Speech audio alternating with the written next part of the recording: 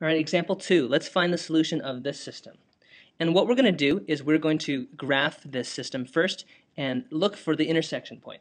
So let's do the first equation. Y is equal to negative 1/2 x plus 5. Well, our y-intercept is going to be 0, 5, which is here. And then our slope is negative 1/2. So to find my next point, I'm going to go down 1 and to the right 2. Down 1 to the right 2. Right? Or I could go up 1 and to the left 2. Right? So let me graph that line.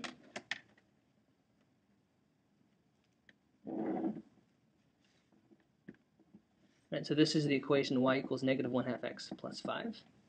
And then let's go ahead and graph the second one. For the second one, let's get this into slope-intercept form. So I'm going to subtract 3x from both sides. I have negative 2y is equal to negative 3x plus 6. And then I'm going to divide both sides by negative 2.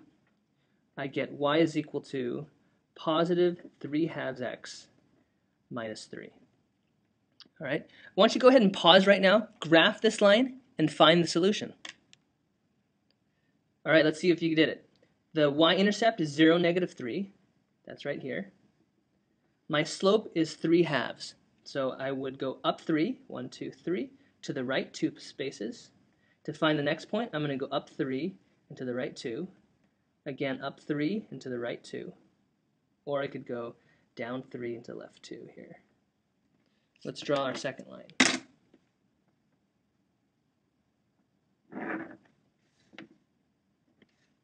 So where's the solution? The solution is our intersection point, this point right here. The solution would be this ordered pair. 1, 2, 3, 4. Looks like it's 4, 3. Right? And I'm going to actually check this just to make sure. So let's check, because remember, if this truly is a solution, it needs to satisfy both equations. So let's check it in the first equation. So I'm going to replace y with 3, and I'm going to replace x with 4. And let's see if this is true. We get 3 is equal to, and I realize I'm off screen, sorry about that. Okay, so let me back up. So I'm checking 4, 3 in the first equation. So I replaced y with 3, replace x with 4, and let's see if we get a true statement.